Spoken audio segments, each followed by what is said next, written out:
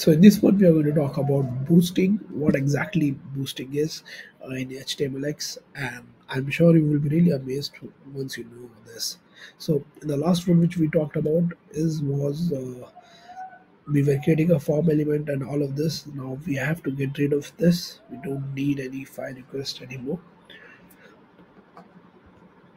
But yeah, so boosting, what it does is it actually works with let's say with the anchor tags and also the form elements. Now the thing with boosting is, now when I, let's say, to demonstrate a simple example, I will first show you what files I've created.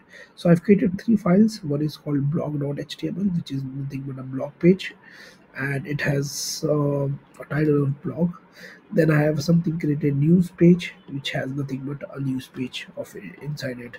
I remove the extra things which I was actually trying to play with. So I have this one, two, and three, three, a total three pages. So if what I do is uh, I create a href and I just type blog.html. Now see, as soon as I click on this, it will reload and it will take me to the blog page, which is a normal behavior of it, right?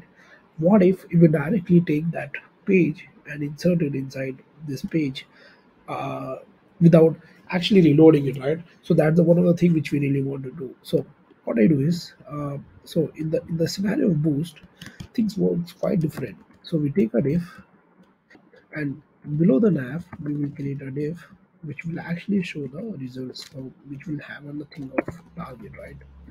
So what I say here is the AJAX target here of whatever the links we will be clicking will be a target for target, right? Yeah. So we have defined our starting boilerplate.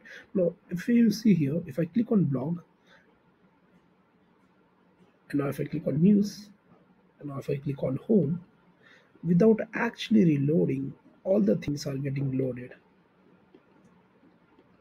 Now this is the power of boost. So it, what it does is it automatically takes the response which you see here in HTML format and puts inside the target. Now the one more thing here which I would like to tell here is, unlike the other anchor tags, what it does is it also sends the, what I say, the payload. If you see, even if it's a get request, it sends a payload, and this payload we are sending it via the script, as I said. Thank you guys for watching. If you like this video, please do hit a thumbs up. See you in the next video. And if you want more videos of HTMLX, uh, you just let me know in the comment below. I will adding be more due to the time availability. I'm unable to make more videos, but these were some of the core concepts of HTMLX, and I hope you have enjoyed.